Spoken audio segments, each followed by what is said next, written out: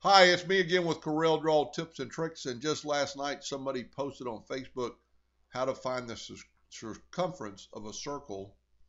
And a couple of people have already answered him and told him. And then one young man, he made a video showing this. And I did ask for his permission to copycat his video to put it on my channel. And he told me yes.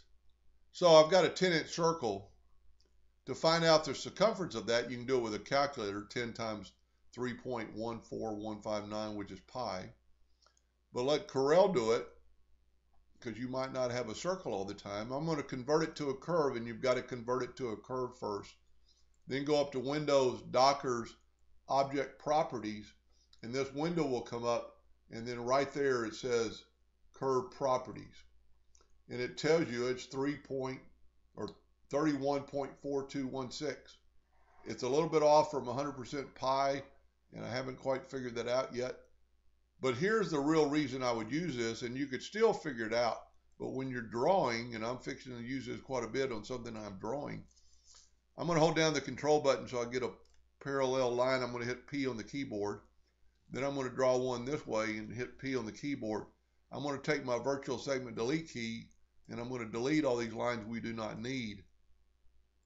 And you'll see what I'm doing in just a second. I want to know what the quarter of that is. Now it's very easily inside of Corel or calculator, you can just divide it by 4, which is 7.85. So that's on a perfect curve. And the reason I'm going to find this exciting, if you're building something with like a track, and you could take this and get your marble, or it's going to be a marble machine, and I'm building a track.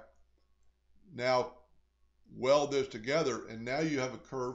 So you need a piece of board if you're going to bend it to 17.855.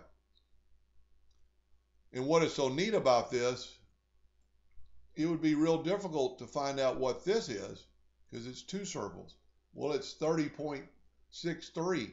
Or how about this? How long would it? I don't know that you could figure this out with a calculator, or at least I couldn't. Let's grab that elongated ellipse, and it's 26.6872. So if you actually had to cut a piece of wood to bend it around that piece of wood, you need about 26 3/4 inches probably.